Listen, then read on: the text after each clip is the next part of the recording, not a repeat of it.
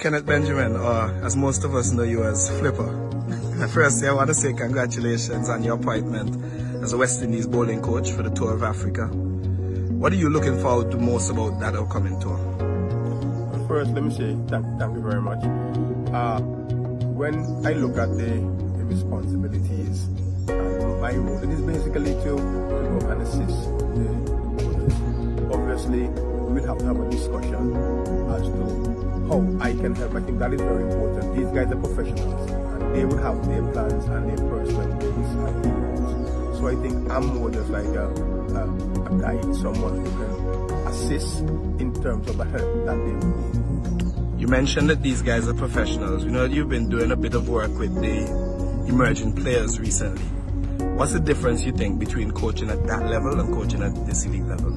Well, I think when you coach at the academy, you know, a lot of what you're doing is getting guys ready for that international level. So obviously, you're doing a lot of teaching in terms of what they should do, so that when they get to that level, the expectations, you know, when you coach at the international level, it is about more dialogue and people, you know, conversating as to what is required.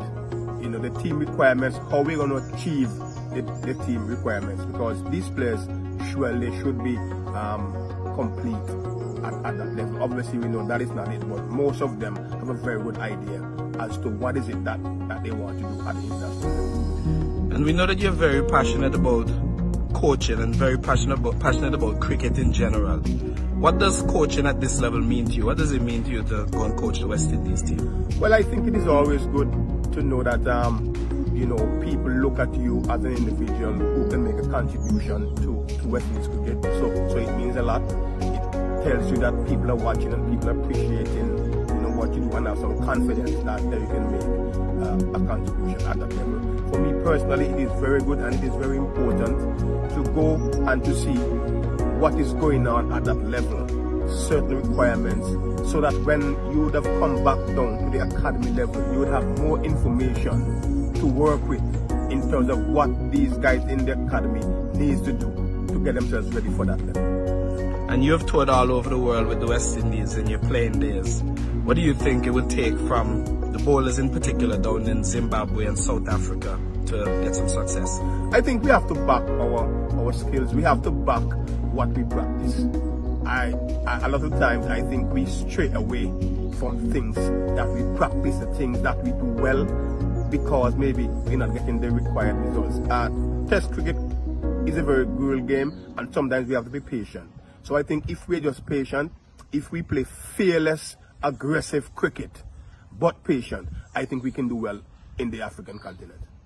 And you enjoy a good relationship with Andre Kohli. You both work together at that academy level. How much are you looking forward to working with him and seeing him strive in this role? Well, definitely I think Andre is very open-minded. He's one who is not gonna look over his shoulders. Once he has someone on board with him, I think that is because he believes in them. And I think I'm looking forward to continue the work that we started in the academy. I think together we make a good team, and I'm just looking for good things in terms of supporting him.